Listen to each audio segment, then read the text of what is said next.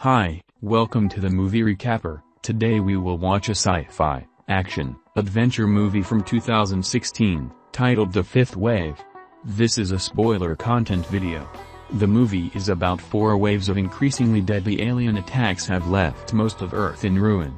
Cassie is on the run, desperately trying to save her younger brother. Enjoy the video and let's begin.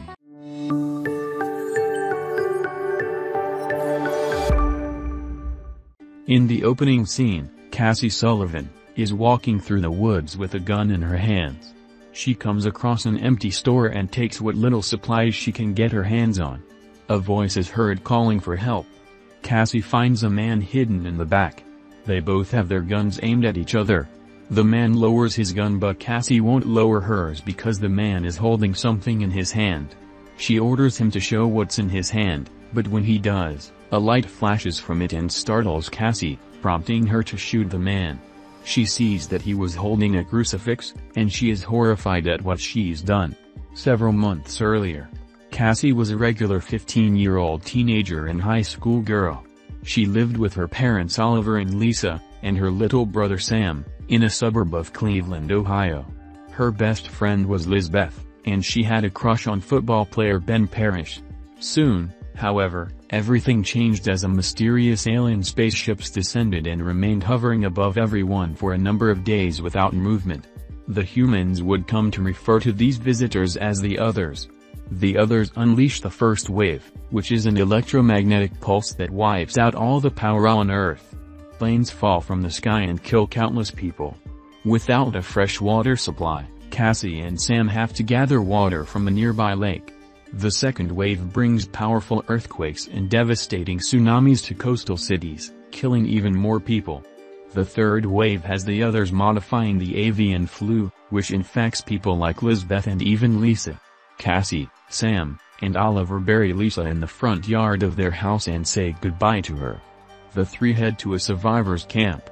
After a few days of residing in the camp, a large cloud of dust forms, and from it emerge military men in vans, led by Colonel Voss. He says he's there to help them. They gather all the children and send them on a bus to a safe location. Oliver reluctantly lets Cassie and Sam go. Sam forgets his teddy bear, so Cassie runs off the bus to grab it. The buses start driving away before Cassie can make it back. Voss tells the adults that the 4th wave has begun. The Others have begun to use humans as physical hosts, inciting anger and panic among the adults that demand to know how they can tell who is really another. A gunfight breaks out, and nearly every adult is killed, including Oliver. Cassie mourns her father and proceeds to move forward on her own. The kids arrive at Camp Haven, a military training facility. Ben and Sam are among those that are recruited. They are given new nicknames as well. Ben is Zombie and Sam is Nugget. Ben meets Sergeant Resnick. She injects a tracker in the back of his neck and sits him down in front of a 2-way mirror where a boy is hooked up to a chair. Resnick says the boy is really another. She shows Ben through a lens that the boy has a green skull, then gives Ben a button to kill the boy. Resnick sees that Ben is wearing his dead sister's necklace, using it as motivation to push Ben to press the button, which he does. Cassie carries a gun that her father gave her before he died. She arrives at the abandoned convenience store in the opening scene and is forced to shoot and kill the wounded man as seen on the first scene. Next, Cassie walks through an abandoned freeway littered with many abandoned cars and sees many dead bodies. A shot is fired, hitting Cassie in the leg. More gunfire is heard, and Cassie crawls to safety under one of the cars before she passes out from blood loss. Meanwhile, Ben and the other kids start their training. He befriends another kid named Dumbo, and they are presented with a girl called Ringer, who is tough and takes crap from no one. She is an excellent shot, and she teaches the kids how to shoot after Ben takes her down during training.